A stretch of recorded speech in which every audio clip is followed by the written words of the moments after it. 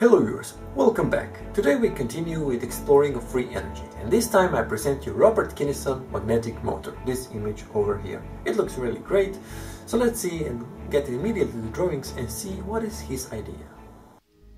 Alright viewers, so this is the Robert KINNISON permanent magnet motion conversion means. And now let's have a look inside this housing to see what this consists of. Okay, so now I will hide it, so now you can see. As you can see from the first side, we have totally 3 permanent magnets in the system. This one behind, which are fixed on the housing, and this one on the main shaft, which will produce on the output shaft. Yeah. So let's now try to describe how this shaft can rotate with the help of the permanent magnets, which are static. Yeah. So let's see.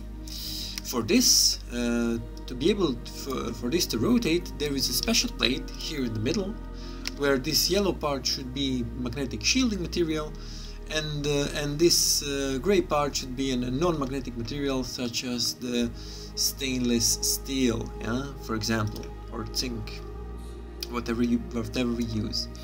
And as you can see, this plate should move up and down, yeah.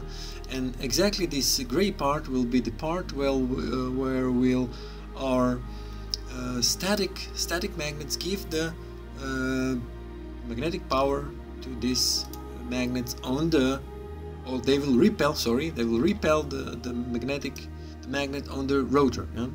and in exactly this manner, yeah? So as you can see on the top there is a mechanism. This mechanism on the top is actually a mechanism with a spring. You can see this is a spring mounted on the housing, which will move up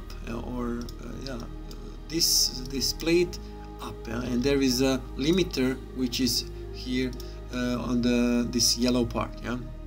And of course these two bearings support that it goes smoothly on this axis, yeah, that don't slide out, yeah.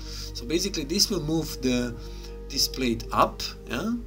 And the other mechanism will be the mechanism powered by the electromagnet from the bottom side. This, and this. If I select this, now you can see this is the mechanism which will be powered by the current. So basically this bottom coil will be energized in the point when these brushes, this is the brush mechanism, so let me explain this. When these brushes come to this red part, they will give the power to the coil, yeah, and then they will attract the steel, this steel rod, which I will select here. So they will attract the steel rod to the bottom, yeah, and then move also this plate with it together, yeah. So basically, if I now select everything, yeah, now you can see that this is the setup. With electric current, we will take this plate down so that this permanent magnet on the rotor can again come to the position where it will repel itself from the stationary permanent magnet on the housing, yeah, in this exactly position, yeah. And this motion should be then in the continuous way in one direction, the clockwise direction, and that's basically it. So the whole I can hide even this plate, just 1 second, so you can see, yeah. So we have the stationary magnets, which are a little bit offset one from the other, so looking horizontally and vertically, yeah. So you can see one is the more up and one is the more down, and they are separated also the horizontally. And this will be the limiters, yeah. So where this movement must end, yeah, up and down, and that's basically it. And then the circular motion will be controlled with the help of the electromagnet on the top and the spring on the bottom, the electromagnet on the bottom and the spring on the top, yeah. And this should work as a with only, yeah, it's not a permanent magnet motor, it just runs with the permanent magnets, but we need a little bit help of the electromagnet to pull this down, yeah. And then momentum should create a power and high output with this circular motion. And that's basically it. Okay viewers, so that was the Robert KINNISON magnetic motor or permanent magnet motor conversion means, how is exactly stated in the patent.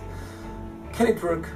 I doubt, yeah, but it does have sense, because there are many similar designs you can explore in my videos, and you will see that this way, like with the help of the electromagnet, we are really, we should easily get this permanent motion, permanent circular motion, yeah?